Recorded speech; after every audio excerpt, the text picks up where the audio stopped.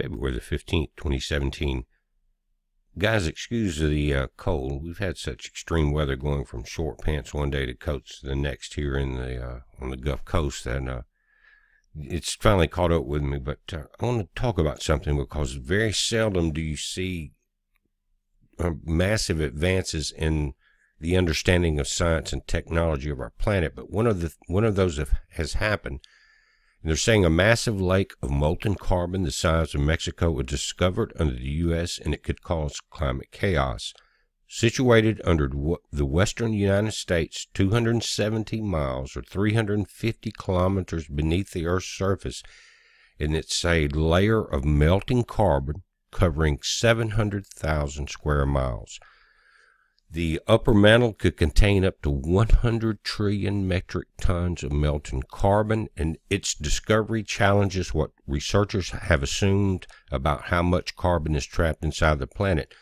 We talked about Yellowstone before, and they're talking about giant pockets that are occurring in the that four-state area, but they always considered that heat signature as molten rock. This changes the entire game because the difference in molten rock during a volcanic eruption and the difference between the rock and the carbon is tremendous, and the difference in the way it affects our atmosphere. You're talking about days of darkness here, but they're saying a huge well of molten carbon that will spell disaster for the planet has been found under the United States. And what they've done, the way they were looking for the heat signatures, and they used the world's largest array of seismic sensors. Now, when you're dealing with these seismic sensors, you can get a lot of information. You can find out where oil is or gas is, or where heat is in that sense as far as magma. But what they did, they continually come back with carbon signatures, molten carbon. What does it mean broken down? If you have a volcanic eruption in Yellowstone or anywhere in the northeast, Mount St. Helens, Shasta, any of those guys, instead of just a basic volcanic eruption as far as molten rock, you have carbon. You have the darkening of the skies. You have so much carbon that it can cause a nuclear winter. But they're talking about it being deep, but I'm going to show you some information after I go through this about what I think is happening, and it's not nearly as deep as what many people would incur, because this molten carbon reservoir is 350 kilometers beneath the Earth's surface, which is not that deep, 217 miles. But it's a vast buried deposit. Molten carbon produces carbon dioxide and other gases. As a result of this study, published in Earth and Planetary Science Letter, scientists now believe the amount of CO2 in the Earth's upper mantle may be up to 100 trillion metric tons. Now, what they were saying back just a couple of years ago, that the people on Earth were releasing 10 billion metric tons of CO2 in the air. Compare that to 100 trillion metric tons. And how will it be released? Through this subduction zones, and we're seeing it in that area, the Cascadia subduction zone, guys. That area off the shore of California, Washington, up through Oregon into Canada, it's about 700 miles, is pushing under the North American plate. It says that 30 to 40% of the total subducted carbon will go back into the atmosphere. The rest of it remains in the mantle. And so this is telling us that over millions of years, this has happened before. But 30 to 40% will go into the atmosphere. You're talking about 30 trillion metric tons if we have an event in Cascadia. Now let's quickly look at the the sun from our planet's perspective, the Solar Dynamics Observatory. The deep blue lines you see before this camera blacks out is what's called a coronal hole. Many of you realize that. Now it's going across the entire surface of the sun, which is very large.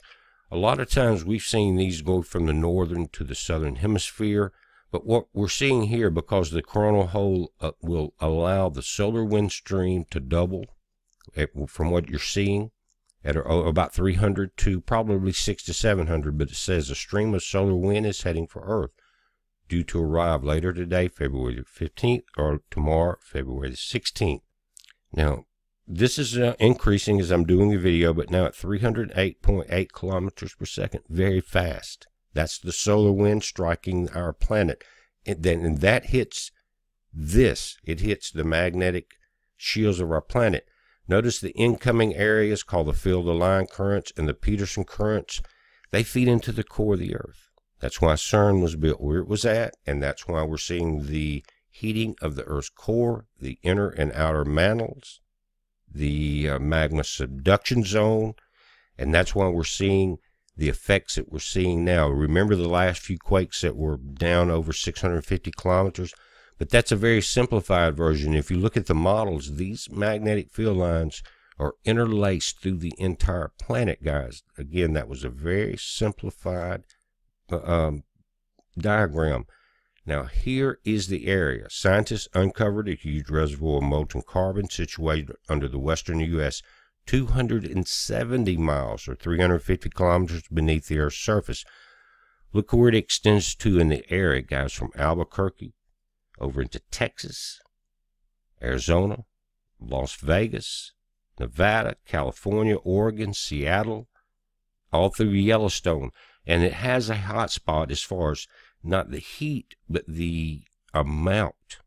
But 350 kilometers, guys, is shallow. 217 miles roughly. And we've been seeing quakes at twice that depth almost.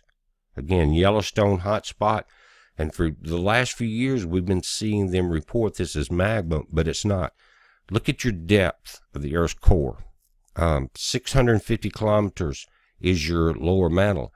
Then you get into 650 and plus, and then 400, you see this on the left, and above 400 is where we're dealing with. That's the shallow mantle.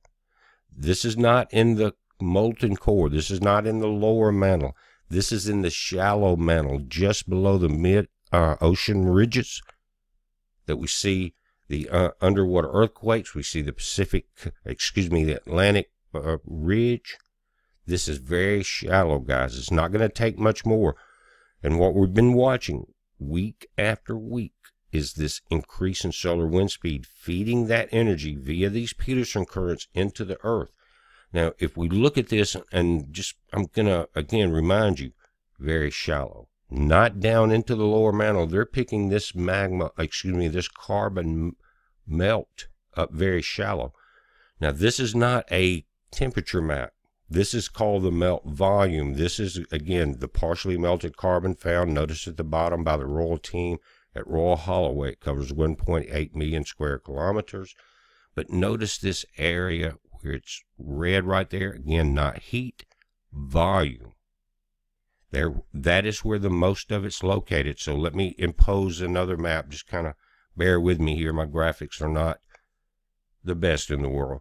But you can see what we're dealing with. We're going into the Idaho region, right there. That deepest, almost maroon area is above 2.4, probably near 3. Now, what that's telling us is that this region, and this is an overlay, and you're looking Idaho, Walla Walla, Lewiston, and I will pull this up, but I'm just overlaying it in size. That covers all of this area, not just the Walla Walla, Lewiston, Pullman area there you see in Idaho, Oregon, Washington, right there in that corner. Remember, this went all the way down into New Mexico, Texas. So as we see this increase of solar wind heating the core of the Earth continue, and now we're seeing one stretch across the entire surface that's of the sun that's facing our planet. 24 days full rotation of the sun. So we've got 2 weeks possibly now of continuous solar wind stream. And we're seeing this carbon deposit, molten carbon, not molten rock. And this is all new information. as far as what we have been allowed to see. How much does this have to do with the supposed global warming that's now been debunked and the carbon tax? I don't know. But I do know what will happen if we have a major cascading event and you have something like a Mount St. Helens, Rainier, something like that go off, and you're dealing with carbon that's molten instead of rock. Major mini ice age, nuclear winter, and we've talked about this. But we're watching it, guys. It's a heads up. Be safe.